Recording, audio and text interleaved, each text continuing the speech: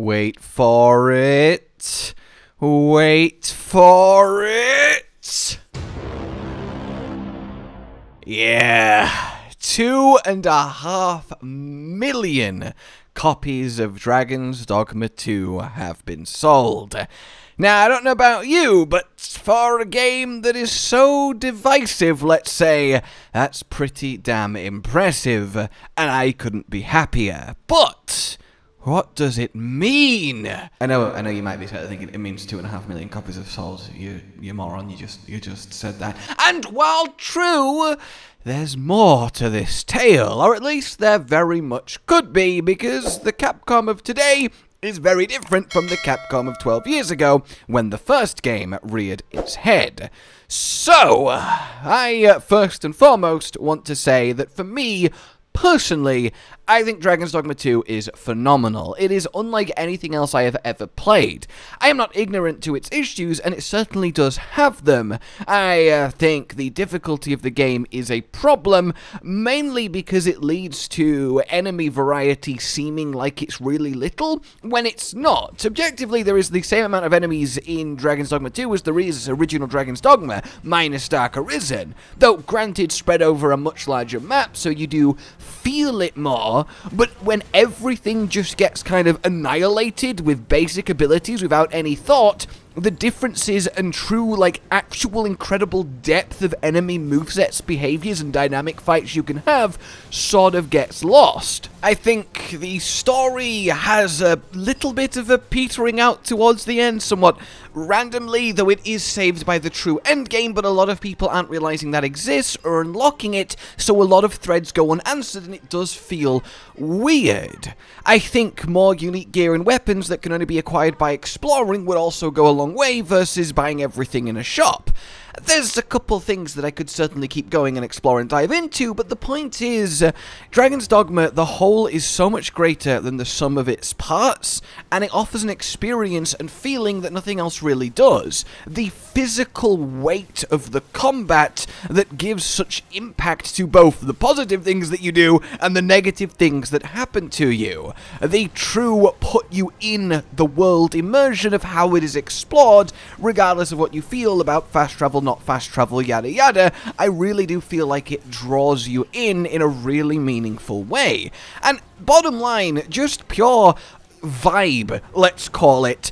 I just like being in the world of Dragons Dogma 2. It's just satisfying. It feels special. Like, so few games actually kind of do that to me, where I just load in and I'm running around and I just really like that I am there. Even if I'm not doing anything in particular, it just feels sort of really satisfying to exist in it. And I feel like it's really hard for an RPG to achieve that.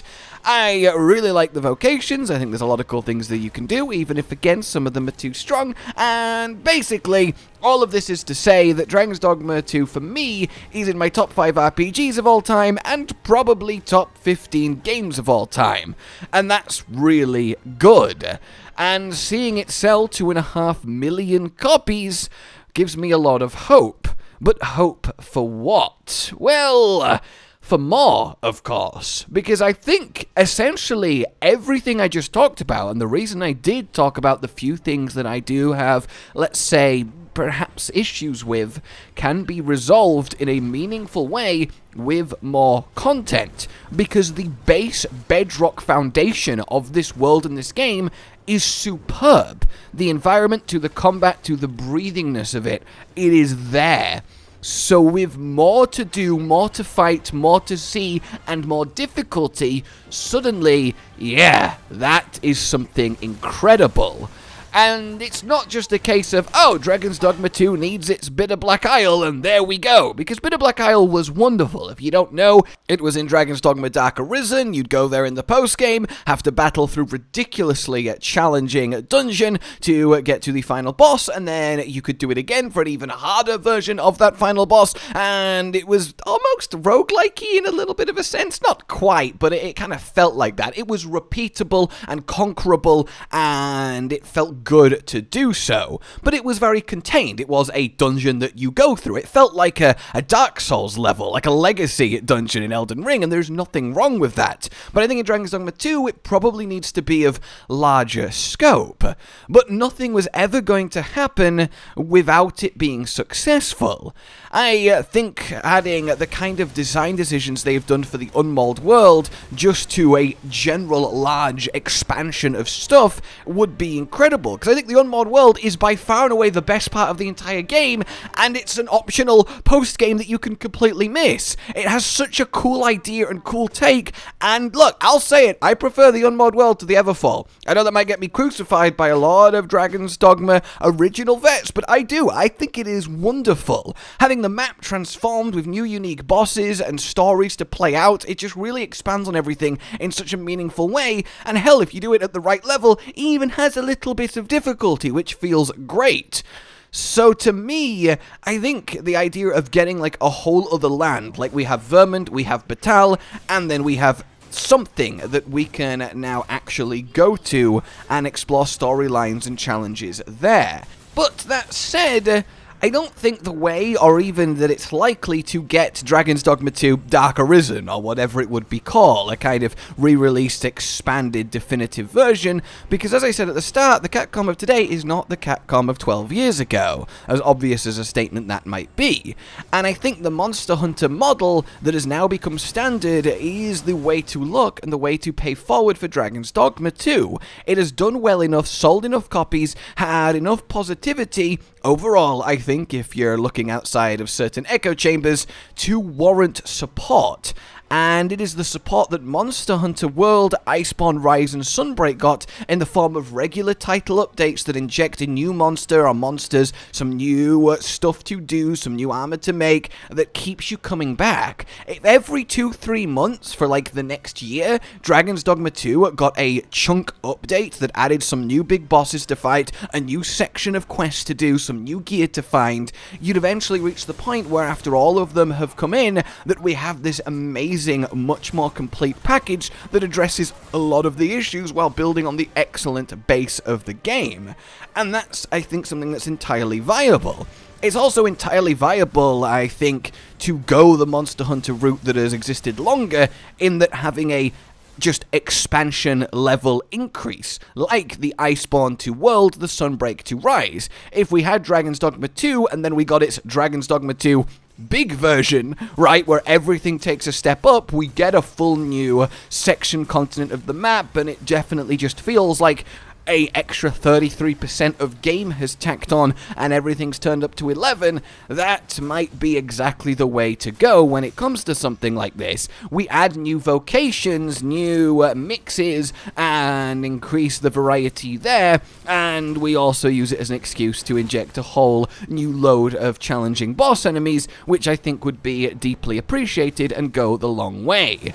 I think ultimately this sales report, and clearly it has been seen as a smash success on Capcom's side, is a signal that Dragons Dogma 2 both needs and likely will get support, because they'd be silly not to. It's sort of become expected. Even something like Exoprimal, which is a lovely, charming, silly dinosaur shooter, and I adore it, has not had anywhere near the success of now Dragons Dogma 2, really. It's kind of gone under the radar, and it's a shame, but that's still getting title updates with new bosses to fight, and so on, new content to enjoy regularly, and it does create these little upticks in how players approach it, and for how long they do so. I really think that is something that would really tip Dragons Dogma 2 over the edge. I think it would make a lot of people that are on the fence fully commit, and I think it would make a lot of people who are using the phrase, and I can totally understand this, Dragons Dogma 2 is the best 7 out of 10 game they've ever played. And I think everyone who's saying that would suddenly actually tip over into, yeah, this is a 9.5, 10 out of 10 Game of Year contender. Okay, I get it now, when we have just that pinnacle added on, because I think that's ultimately what is missing. A full-on, proper, challenging scope with some actual rewards to find and some storylines to enjoy while doing so. So that's kind of where I'm at. but I think it's kind of what Dragons Dogma 2 needs, and I think now, thanks to this report, I've got the perfect reason to actually talk about it, because it is viable. Seeing those sales numbers and Capcom's track record with recent games and how they handle post-game content, it would not surprise me if Title Update 1, or the Iceborne equivalent to a Dragons Dogma 2, is already keenly in the works and green-lit, and that's very, very exciting. Let me know what you guys think, though, of course, and like if you enjoyed this, subscribe and hit the bell. Until we meet again, consider supporting the future channel on Patreon down below. A goodbye. Josh, Cotton, and Hollow with the videos, dropping the humor like a hammer on your tippy toes, bringing entertainment on a daily arrangement to take our insanity and turn it into entertainment. Yes, I said entertainment twice, to reiterate that it is nice to look into your faces on a mostly daily basis when you let us in your homes to make the whole world a stage. Goodbye.